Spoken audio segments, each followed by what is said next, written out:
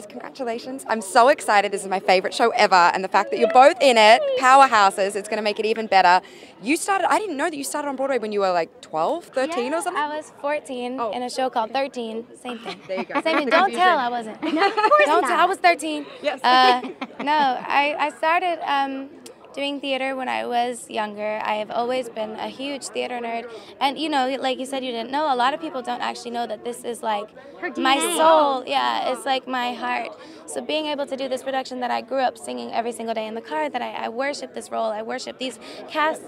Oh my God, Harvey, I won an auction to meet her when Hairspray. No, when Wicked had just opened. I told us, literally, I was like.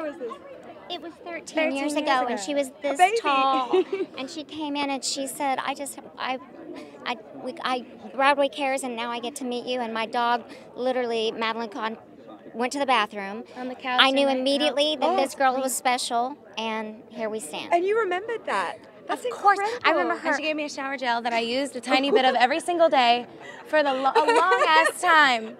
Look at this full circle moment. That's incredible. Beautiful. And is it true that you actually called and requested to be in the show? Oh, I expressed so much interest. Okay. I eagerly expressed interest. I was like, oh my God, they're doing Hairspray. Can I audition? Can I come see you? Can I? That's the perfect cast. Right? This perfect child to play this part. I can't wait for you guys to see her as Miss Krabs. I mean, she's perfect. She's so funny.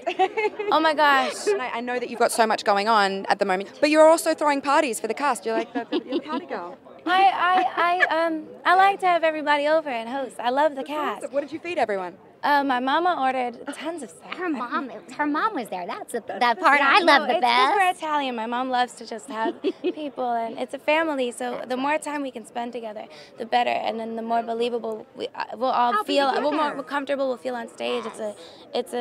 We're in it together. Every minute. It must be nice for you to have a cast as well, because often on tour you're kind of on your own, and it's not having that ensemble. I mean, I have a family with my dancers, and that's a different thing, but in this I get to put on a mask and be somebody else, and somebody who makes you laugh, and somebody, you know, it's just a very different thing, and it's really beautiful. And also working with so many people who I have grown up worshiping is just, I can't say it enough times. It's so inspiring and so crazy and so beautiful, and never get old. Good-hearted girl right here. She's got a huge talent, but a bigger heart, which is more important. Aww. We've been crying all day. Yeah, we have. I don't know, because we love, and it's such an emotional show, and we just love each other, and everybody's so happy to be here. Everyone loves the show and the message. We're ready for it. Yes. It's the best way we could share this message with everybody is through this show. That's right.